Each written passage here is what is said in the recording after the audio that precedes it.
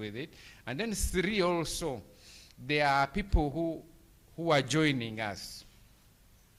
And some of them, we don't know them very much.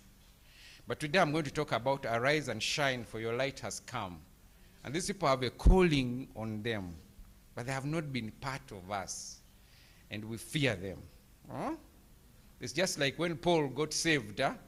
When I remember, I've forgotten the name, when he was told to go and pray for Paul, he said, that man who has been killing all Christians, you want me to pray for him?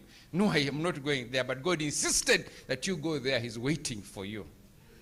And therefore, see even some of these new people that we get, they will be involved in some of this ministry. Let's encourage them.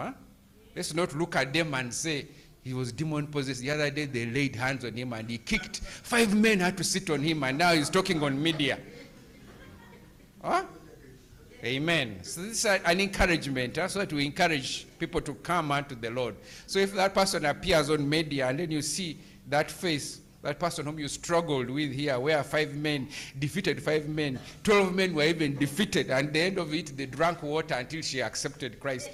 And then she wants to give a testimony, and then you say, that one, no. Yes, we are saying yes. So we encourage people to come. And so when you see such faces, please don't, you should encourage them.